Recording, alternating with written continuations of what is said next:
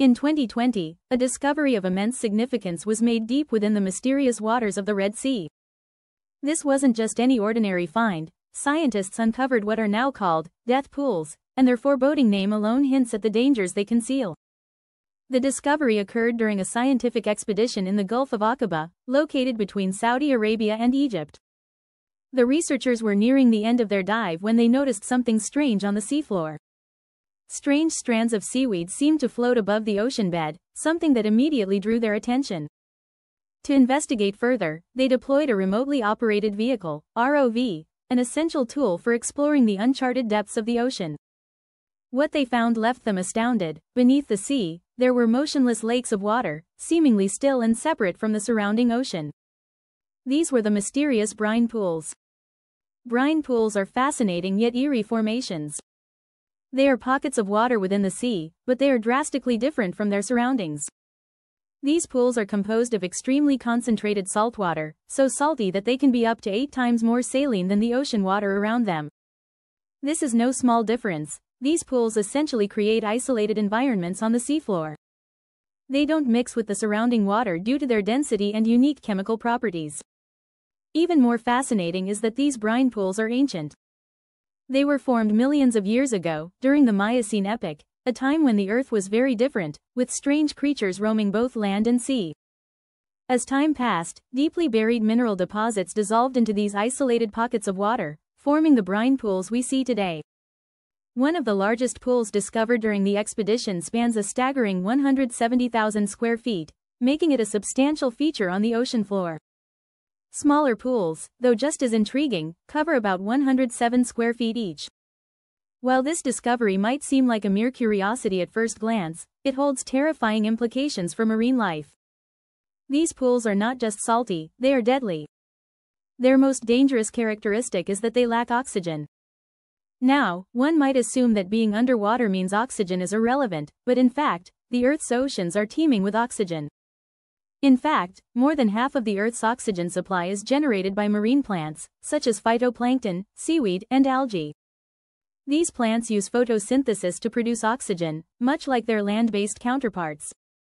While marine life consumes some of this oxygen, vast quantities still remain in the water, making the oceans a rich and habitable environment for countless species. But within the brine pools, this essential element is conspicuously absent. Without oxygen, marine creatures cannot breathe, metabolize, or survive. The moment a fish or other sea creature wanders into one of these pools, it suffocates almost immediately. The pools become death traps, their perimeters lined with the lifeless bodies of unfortunate creatures that ventured too close. The brine pools have aptly earned their reputation as deadly because they create a kind of underwater graveyard, where the remains of marine animals rest in eerie stillness. The formation of these brine pools also involves unique scientific phenomena. Have you ever tried to make ice cubes from salty water? It's surprisingly difficult. Saltwater has a higher freezing point than fresh water, which makes it harder to freeze. This process, known as freezing point depression, occurs because the salt interferes with the formation of hydrogen bonds between water molecules, making it more challenging for the water to solidify. When seawater begins to freeze in the polar regions, the salt is expelled as the water freezes, forming a dense, super salty liquid known as brine. This brine then sinks to the ocean floor, creating these isolated pools of high salinity water. Interestingly, despite their deadly nature, these brine pools are teeming with life, but not the kind of life most of us would expect. Microbes, some of the oldest and most resilient forms of life on Earth, thrive in the harsh environment of the brine pools. These tiny organisms are capable of surviving in places where most other forms of life would perish. They form thick mats on the edges of the brine pools, creating ecosystems that are entirely unique to these extreme environments. Additionally, some salt-loving creatures, such as shrimp and eels, have been found hovering near the edges of the pools, waiting to catch unsuspecting prey that wanders too close. It's a bizarre, deadly dance of survival in one of the most inhospitable environments on Earth. These pools are more than just deadly traps, they are also incredibly valuable to science. They offer a glimpse into Earth's distant past and could provide clues about how life originated on this planet. The conditions in these brine pools closely resemble those that may have existed on Earth billions of years ago, in the planet's deep oceans. Some scientists even suggest that life on Earth might have begun in environments similar to these brine pools, dark, oxygen-free, and isolated from the rest of the world. The implications of this discovery extend far beyond our own planet. Researchers believe that studying these brine pools could help us search for life on other planets. For instance, Mars is believed to have once had vast oceans, and it's possible that environments similar to Earth's brine pools could exist there as well. NASA has plans to send a special instrument, called HABIT, to Mars in a future mission. This instrument will study areas on the red planet that could mimic the conditions found in Earth's brine pools. By understanding how life can survive in such extreme conditions, we may be able to find evidence of life elsewhere in the universe. But the Red Sea has more secrets to reveal.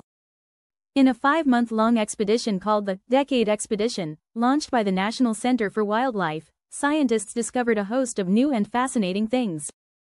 Over 10 blue holes were found, underwater sinkholes that contain entire ecosystems.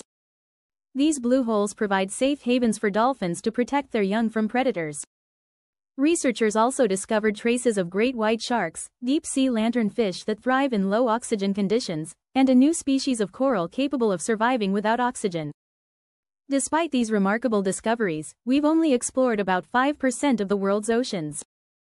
The ocean is divided into several distinct layers based on depth, and each layer reveals its own set of mysteries. The shallowest layer, called the epipelagic or sunlight zone, extends about 650 feet deep and is home to familiar creatures like dolphins and turtles. As we descend deeper into the mesopelagic or twilight zone, we encounter strange and solitary creatures like octopuses and sharks. Beyond that, at around 13,000 feet, we enter the midnight zone, where creatures like the blobfish and anglerfish roam in almost complete darkness. Even deeper lies the abyssal zone, stretching to about 20,000 feet, where small creatures like tube worms and shrimp thrive in an oxygen-deprived environment. Finally, we reach the Hadal zone, the deepest and most remote part of the ocean. Named after Hades, the Greek god of the underworld, this zone starts at around 20,000 feet and extends to over 36,000 feet, encompassing the infamous Mariana Trench. Only 3 people have ever explored this zone in person, making it one of the least explored places on the planet. Yet, even in this dark, high-pressure environment, life persists. Amphipods and snailfish thrive by feeding on dead material that sinks from above. One of the most surprising discoveries in these deep, oxygen-poor environments was the presence of high levels of oxygen in certain areas.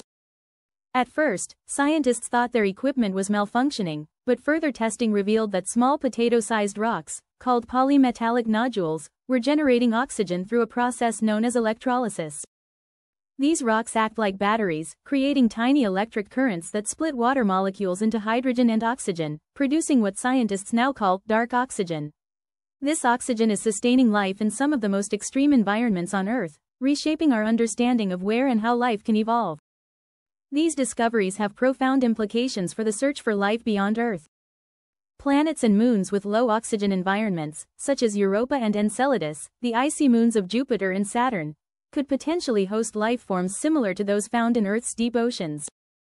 As scientists continue to explore the uncharted depths of our oceans and the far reaches of our solar system, there is no doubt that even more astonishing discoveries lie ahead. We are only beginning to understand the complexities of life on Earth and the possibilities that exist beyond our planet. Stay tuned for more exciting discoveries as we continue to push the boundaries of exploration and uncover the mysteries of our world and the universe. If you found this journey into the unknown fascinating, don't forget to give the video a like and share it with your friends. For more captivating discoveries, make sure to click on the videos displayed on your screen and continue exploring the wonders of our